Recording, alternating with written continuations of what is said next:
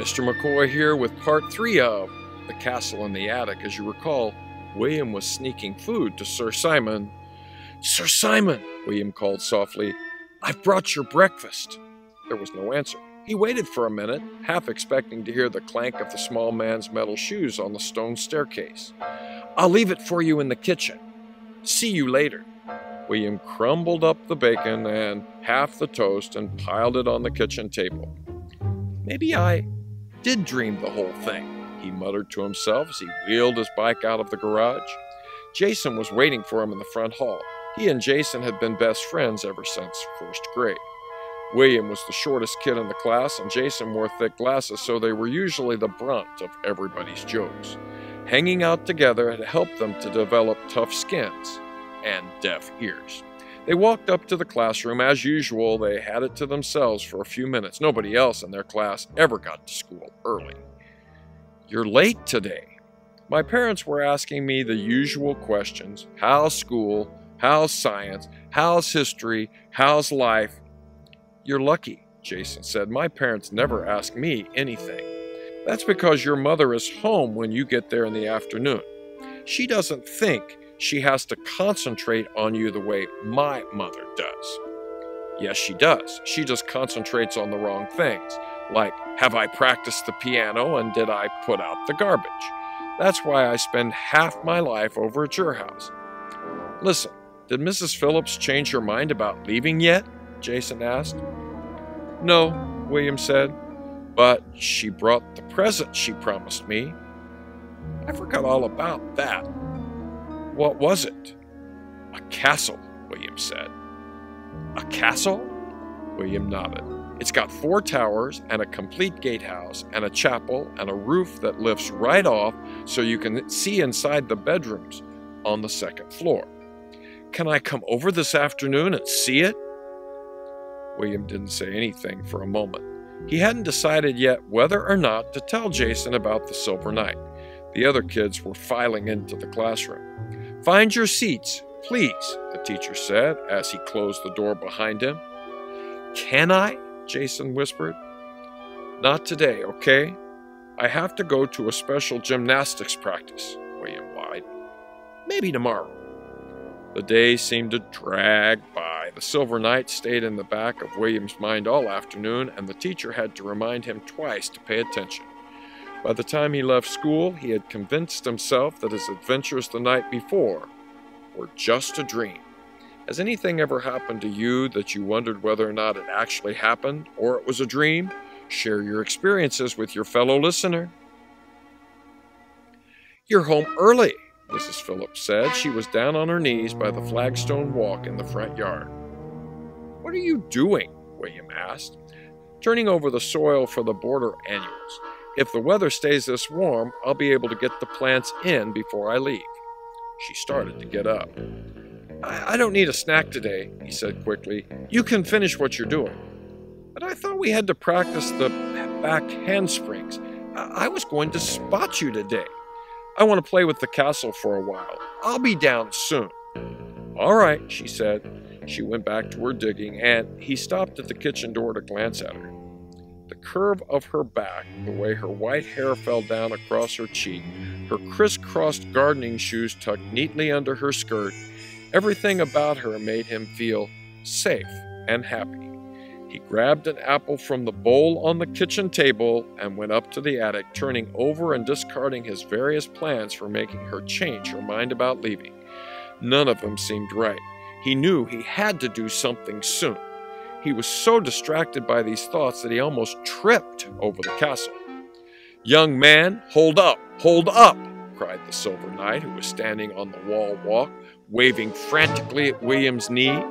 "Sorry," William said, dropping down beside him. "I was thinking about something. I didn't see you." Sir Simon looked indignant at the thought that anybody could forget about him. "In your world, sir, I may be small, but in my own I am known as a man to be reckoned with." "I'm sure of that, Sir Simon," William replied quickly. Working his penknife out of his front pocket, he chopped a slice of apple into tiny bits and chunks and put them down on the battlements of the wall. It didn't seem proper to put a knight's food on the floor. I brought you something to eat, he said. I'll bring you more after dinner. Sir Simon ate quickly, spearing each piece of apple with his dagger.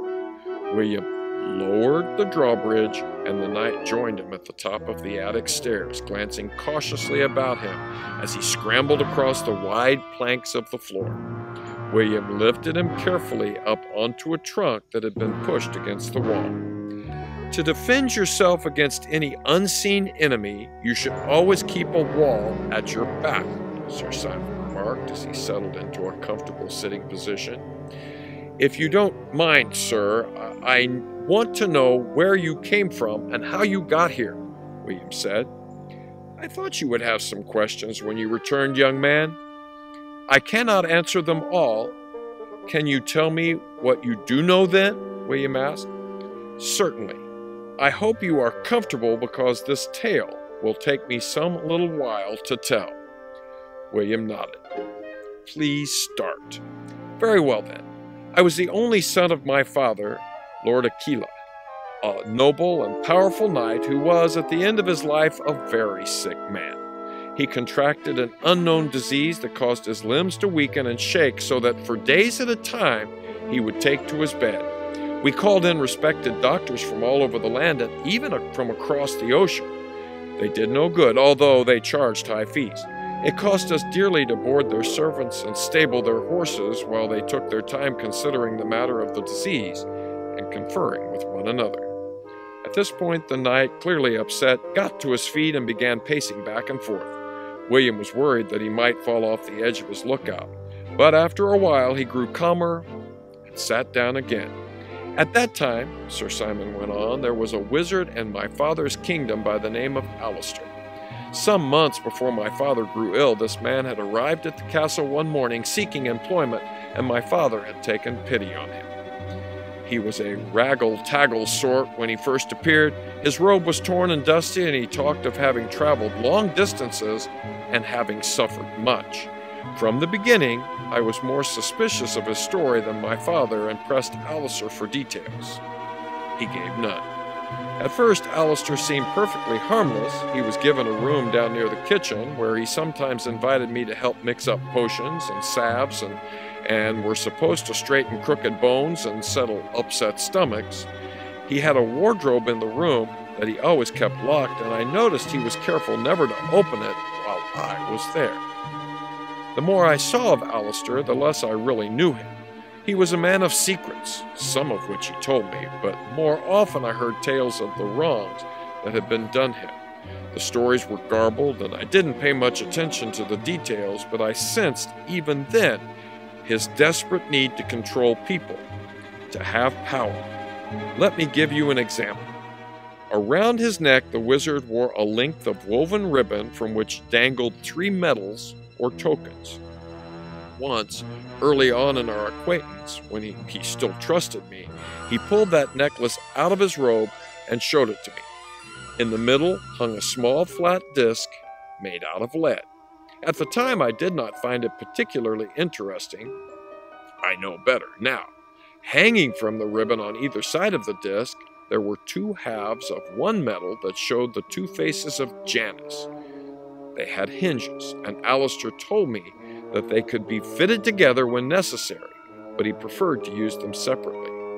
The word January comes from Janus, doesn't it? William asked. Precisely, Sir Simon said. I see your education has not been entirely neglected. Janus guards the gates of heaven and looks both ways in time, but the image of Janus on Alistair's neck had an evil, magical power. One half of the token made things small, and the other restored them to their normal size. The symbols beside Janus's head on each surface were different. The side that made things small showed 2 staffs, the instruments of punishment. The other side showed 2 keys. I saw him work this magic on a rat. When he pointed the staff side, the rat shrank to the size of a toy. When he used the side with the keys, the rat returned to normal. I am convinced that most of Alistair's magic lay in that necklace, but I never learned much more about it, because after a while he grew secretive around me. Meanwhile, my father got steadily worse. The doctors were totally mystified. I suppose I was the one who thought of asking Alistair for help, though now I curse myself for the idea. He came and sat by my father's bed, asking about the symptoms and making a long list of some strange language. The next day, the wizard began administering an evil-smelling potion to my father, who took it reluctantly, as the taste was as bad as the odor. To our amazement, he appeared to get better. The palsy seemed less violent, and my father had long periods of peace when he could rest. It was not until much later that I realized the drug that helped him sleep was also slowly poisoning him. Alistair was hailed as a genius by all of us, and my father insisted that the wizard be given a large bedroom right next to his own. To everybody's relief, the doctors were bundled off to wherever they had come from. My father became quieter with every passing day, and he slept a great deal. When he was awake, he insisted that Alistair stay near him, for he felt the wizard was responsible for his recovery. I often came in to find them deep in conversation, and my father began to grow suspicious of me and of his own trusted counselors. Alistair was poisoning his mind and his body at the same time. William's legs were beginning to ache, so he shifted position. "I am taking too long to tell this story," Sir Simon said quickly. "I will hurry. So, what is Sir Simon saying? Summarize what he's told William so far with your fellow listener." And now, a few moments more of The Castle in the Attic. Just days before my father died, he issued various edicts through Alistair. In these, the counselors were sent on missions to neighboring kingdoms. They objected, knowing my father was near death. It meant that they would have to return to the kingdom through the forest. Alistair had put some sort of spell on the forest to protect our kingdom from attack, and we knew the counselors would not be able to get back through. We were convinced Alistair controlled my father's every action, but my father would not even see us to listen to our arguments. Alistair had moved his pallet to my father's room, and he even ate his meals in there. The counselors had no choice but to leave, and after that, my only friend in the castle was my old nurse, Calendar, who had been with me since birth. She and I sat up late into the night discussing plans for defeating Alistair, but they came to nothing. My father died at last, and if there is anything I can thank Alistair for, it is that he went peacefully and without pain. But I can never forgive Alistair for turning my father against me. At the end, he would not speak to me at all, saying that I had been a traitor to him and to our kingdom. Sir Simon stopped speaking and covered his face for a moment. Then he went on. The day of the funeral, Alistair came to my room and showed me a paper that my father had signed before he died. It proclaimed that Alistair was to succeed my father, as I was not fit to rule. Calendar was with me at the time. I was dressed in a full suit of armor as I was about to review the guard. I ripped the paper to shreds, and the two of us attacked the wizard. Alistair pulled the necklace from under his robe, pointed the lead disc at me, and mumbled a word. I reached up and snatched the necklace, which fell off his neck. One half of the Janus medal came away in my hand. He lunged at me and tried to get it back, but I curled my fingers around it and held on.